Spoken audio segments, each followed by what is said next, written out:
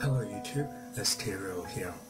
Some of you might know this already, but I graduated from the University of Melbourne Bachelor of Science degree, and I'm currently doing Masters of Engineering there.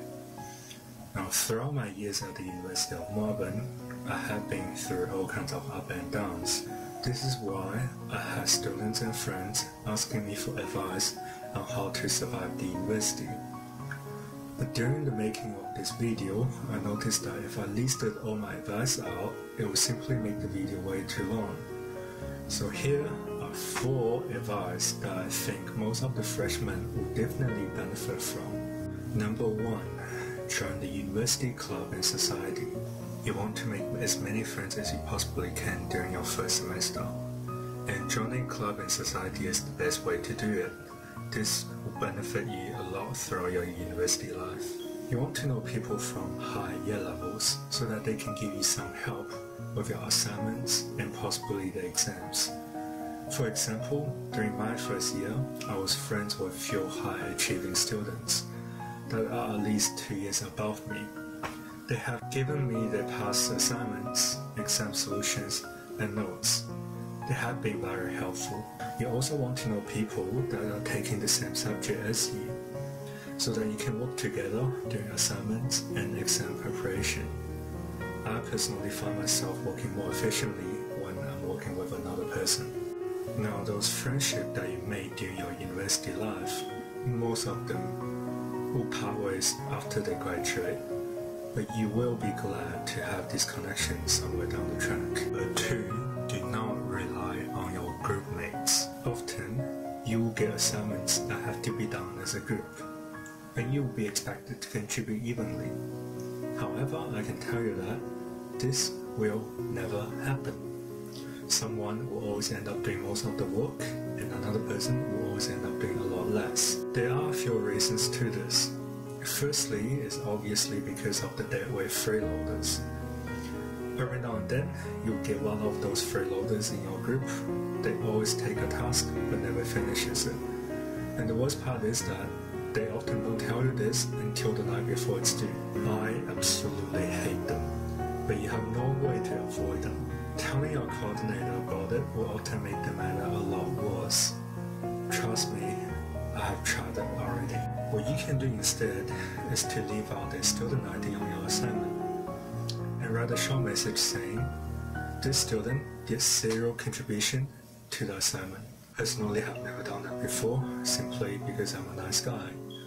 But I knew quite a few people who have done it. Another reason why one person will end up doing a lot more is because everyone has a different expectation in their work quality. Most people only wish to pass the subject, and very few people will be like me, who wish to get H1 for all my subjects. This often creates conflict between team members, as I often find people just want to finish their work but couldn't care less about its quality. So those of us who wish to do well will usually just end up doing all the work instead. Now, I hate to say this, but even if you did team up with people who receive high grades, it still does not guarantee the quality of work either. I will save the story for another time, but the moral of the story is that just because people get high grades for all their subjects, it does not mean that they are not retarded. You're better off doing all the work in advance instead of finding all your teammates screw up all their part the night before the due date. Number 3. Study hard and do not fail any subject. When you fail a subject, you will get into shitloads of trouble, and I really mean it. If you fail 2 subjects or more in one semester, you will be called to attend a meeting with the unsatisfactory committee. They will basically give you a warning and force you to reduce the amount of subject taken per semester by 1. So, you will end up taking 3 subjects instead of 4.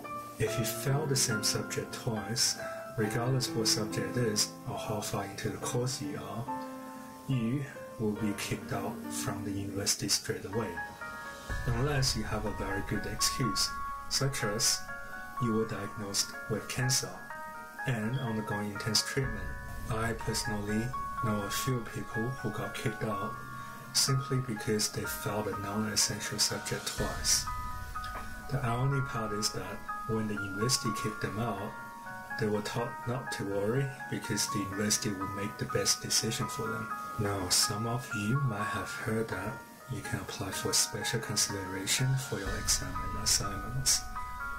Yes, it is entirely true, but did anyone tell you that getting your special consideration approved is as hard as getting your fine withdrawn?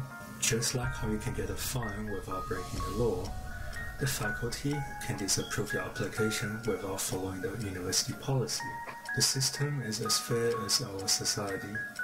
I can assure you that. Of course, you can always decide to spend few weeks doing nothing else but to fight the faculty. That way, you do have a small chance of getting your special consideration approved. If you want to know how to fight the faculty, I will make another video later explaining exactly that. Now, even if your application is approved, you will still have a very high chance of failing the special exam because they can literally notify you about the supplementary exam time and location only few hours before it starts, and it can happen in the middle of your next semester. Not to mention that the special exam often does not follow the original format or layout. They can also sometimes forget to bring out few pages and only remember to give it to you about 30 minutes before the exam finish. The best part, it's all your problem to deal with, not theirs. How did I know?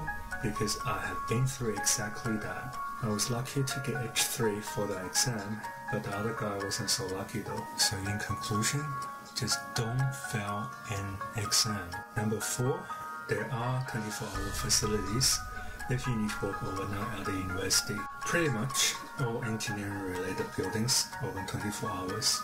I personally go to Alice Hoy and the old engineering building very often. I know some buildings are exclusive to master's students only, but you can always ask people to open the door for you. People are pretty nice there.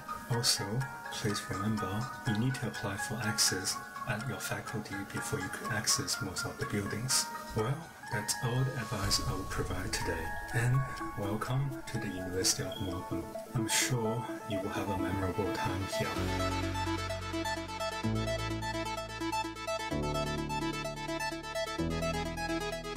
Do you think these advices are helpful?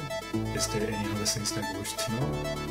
Please let me know in the comment section below. Otherwise, if you enjoyed the video, please like and subscribe so that I will share more in the near future.